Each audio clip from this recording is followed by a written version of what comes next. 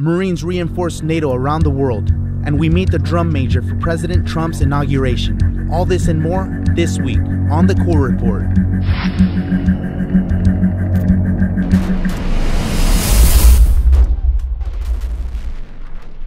Lance Corporal Austin Ruiz died in a training incident in 29 Palms, California, Monday, January 16th. Marines were conducting small arms live fire training in preparation for Integrated Exercise 2 TAC 17. The training is conducted by infantry units and some support units before a deployment. The Marine Corps is investigating the incident. U.S. Central Command and U.S. Forces Afghanistan requested 300 Marines to deploy to Helmand Province, Afghanistan, to reinforce the NATO-led mission Resolute Support. The Special Purpose Task Force is deploying from the 2nd Marine Expeditionary Force located in North Carolina in spring of 2017. Their mission will be to advise and train key leaders in the Afghan National Army and police. Resolute Support's been an ongoing NATO mission since January 2015. The F-35B Lightning II Joint Strike Fighter has a new home.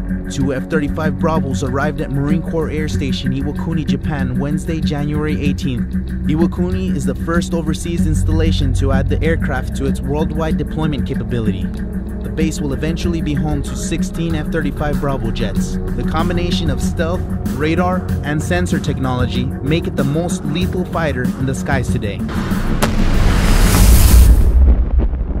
Nearly 300 Marines from Camp Lejeune, North Carolina deployed to Norway Monday, January 16th. The Marines are serving in a new role as Marine Rotational Force Europe.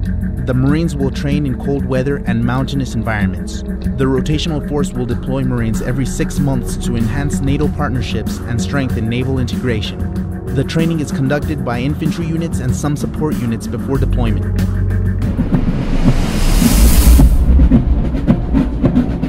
40-year-old Master Sgt. Duane King led the Marine Corps band for the presidential inauguration parade.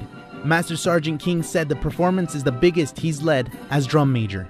It's a huge honor for me. It's easily the biggest event I've ever performed in. I've done a lot of high-profile events, but none with this much historical significance.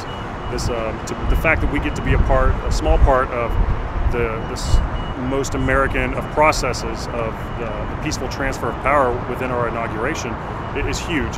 That's all for this week on the Corps Report.